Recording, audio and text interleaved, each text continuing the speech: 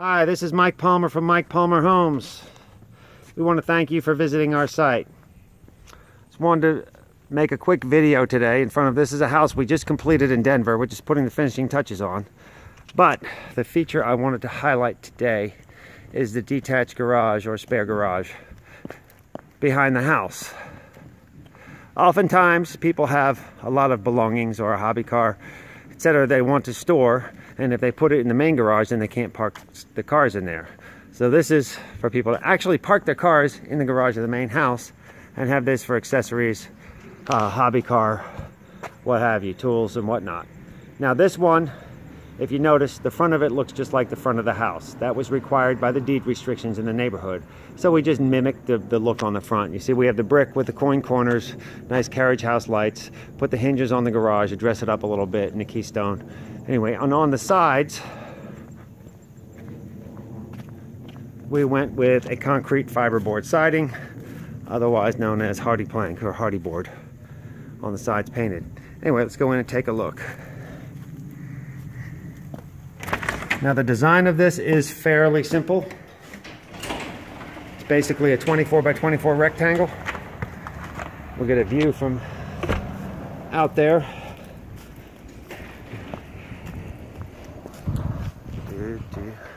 And I'll point out a few features. Obviously it's unfinished inside. A couple of things we added. We did do a utility sink, something the customer wanted. Wash hands, wash whatever. That actually does tie into their septic system. We have a high voltage outlet. He wants this to run his welding equipment. The slab, we try to pour the slabs at the very end as late as we possibly can so that they don't take too much abuse during construction. Our cinder block wall here.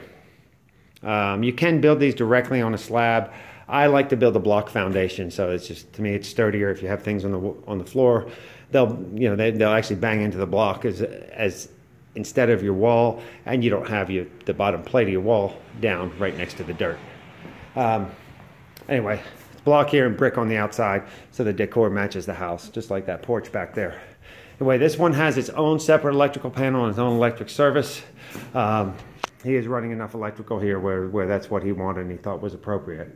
If you look up at your ceiling, these are called I-joists. When we go up in the attic, I'll show you that in a moment. That allows us to not use roof trusses, which is, I think that product's more desirable to do it this way than go with traditional roof trusses. This here's a keypad we include on all our garages. Just very handy. If you don't have the key, you don't have the opener, you can just put in a code. Open and close. It's on your main house. If you have kids coming home, they don't need a key. They just need to know a combination. Anyway, originally on this plan, the customer just wanted a scuttle hole where he could put up a ladder. He didn't want a full set of stairs. But when he went upstairs and saw the size of the room, we had to modify this a little and add a set of stairs. Our good friend Randy over at Hilburn Custom Homes did a fine job with the stairs, as he always does. And typically we put 2 fluorescent lights in a garage of this size. It usually seems to be adequate lighting, as well as a light on the remote garage door opener. Anyway, up the stairs, this is our second story attic space in the garage. We put subfloor all the way from end to end to have that additional space, and that is one of the big advantages of going stick built instead of using a roof truss, is you have more usable space back there underneath the eave. Also, your roof rafters are 16 inches on center.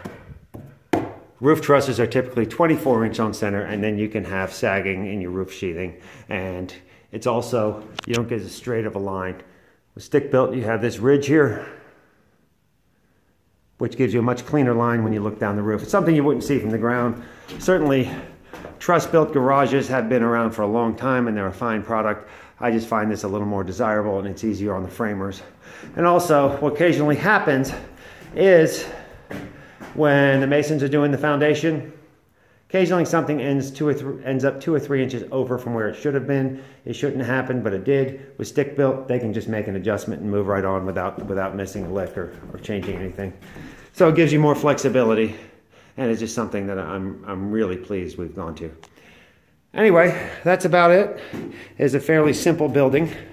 This one cost just a little over $30,000 the way it sits, with the brick in the second story and the sink and the welder. As the time of this video, which is 2016, that is pretty economical. That included some extra concrete as well, to tie into the driveway in that budget. Depending on how you go, they usually cost between $20,000 and $40,000. It's always cheaper to do this when you're first building the house as opposed to later on afterwards, because all the framers, electricians, and everybody's here doing the house, so we can do it on a lower budget. Anyway, but that's basically it. If you have any questions, please call us on the numbers below, and we appreciate you visiting our site.